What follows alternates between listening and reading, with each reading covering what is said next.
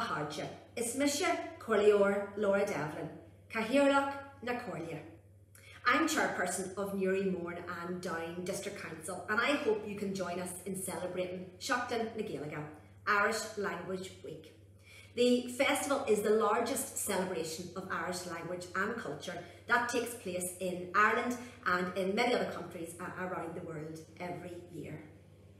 We're celebrating it virtually this year through a special programme of online content and events running from the 1st of March through to St Patrick's Day, giving us all the opportunity to enjoy the language from the safety and comfort of our own homes, which is essential during these continuing challenging times.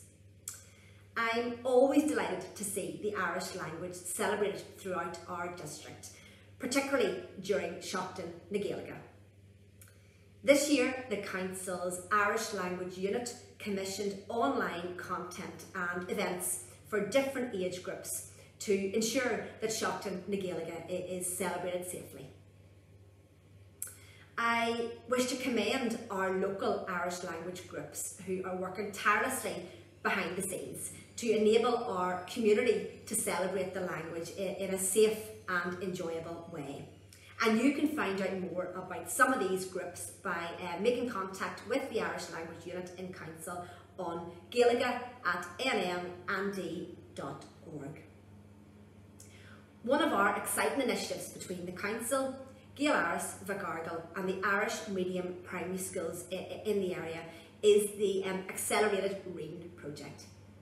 The pupils will be invited to read all 15 books and complete the interactive exercises.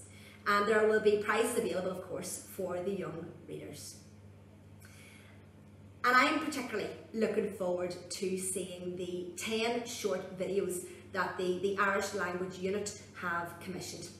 They promise to bring us a mix of music, lyrics and literature.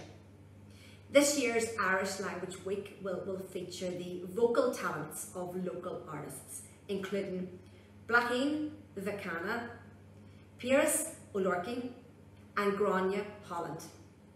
Transcripts of these songs in Irish and English will be available too, giving us all a chance to learn them and to also sing along.